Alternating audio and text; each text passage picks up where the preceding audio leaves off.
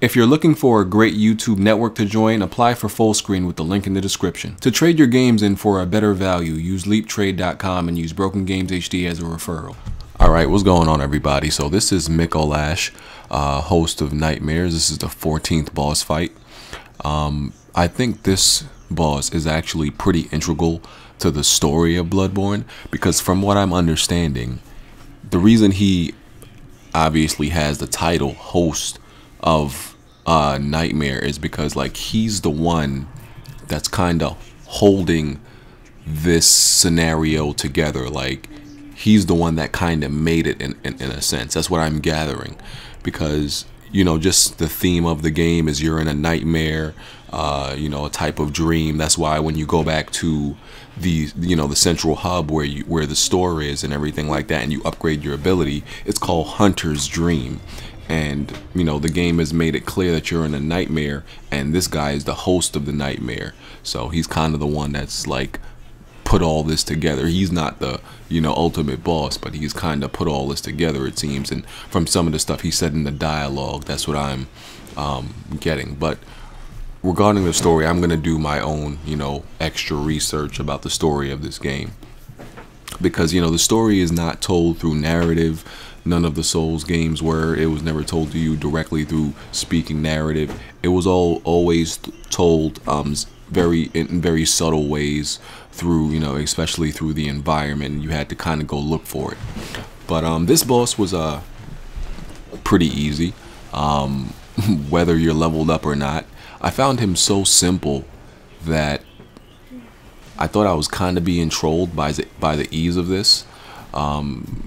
The only thing is that he sent these skeleton minions after you that they don't really die.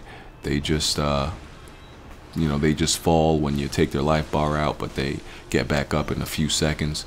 And his moveset, Micolash's moveset seemed very limited. I was waiting for him to do some more moves, and you know, it just wasn't happening. And I have a lot of insight, because, you know, the more insight you have, the more I don't think he meant to do that.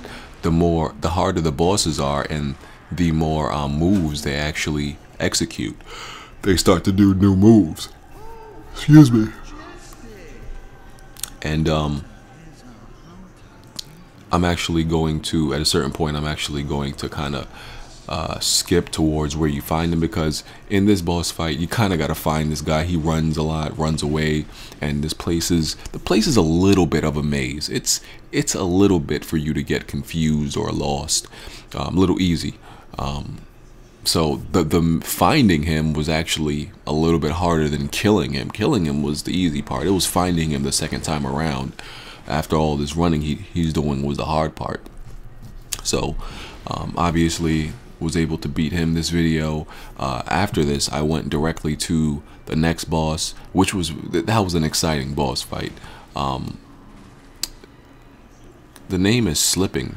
Oh, Murgo the Wet Nurse, which is an extremely interesting name, interesting concept, because of how you walk into the fight and what you see. And this game is real. There's definitely some type of interesting story behind this game, and you can tell just by the lore and some of the things, some of the items you find that are essential to the game, like and especially the title of the boss fights. Like there's this theme about pregnancy and birth in the game, right?